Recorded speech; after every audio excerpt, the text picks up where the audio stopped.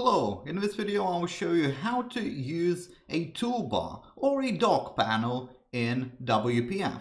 Quite a simple thing to do and might actually be quite a useful thing, but it is a bit tricky to understand how to actually use it. So first of all, let's see what it does. Now, you see I have this whole tray. This is actually a dock panel as you'll later see, but I can move this to the side and I'll see 4 buttons. Now if I move it to the left, I see only 1 button, but the other ones, they still exist. If I expand it, I'll find my other buttons. So this is basically what your toolbar, what your dock panel will do, what will help you do.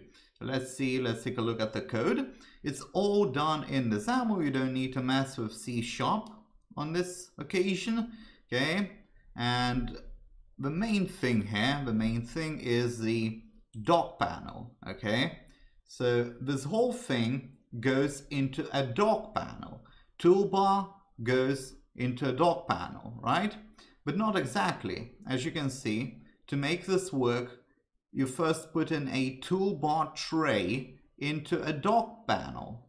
Okay, you put in toolbar tray into a dock panel. Now toolbar tray is the whole thing, okay, and it holds toolbars, and toolbars will be, as you can see, from left to right, basically this one selection that you can actually make smaller or larger by moving this second one. Okay, so not the first one, but by moving the second one you make it smaller or larger, and then you can expand that as it changes the size. But again, you have first of all dock panel, you have toolbar tray, and then you have the toolbar itself.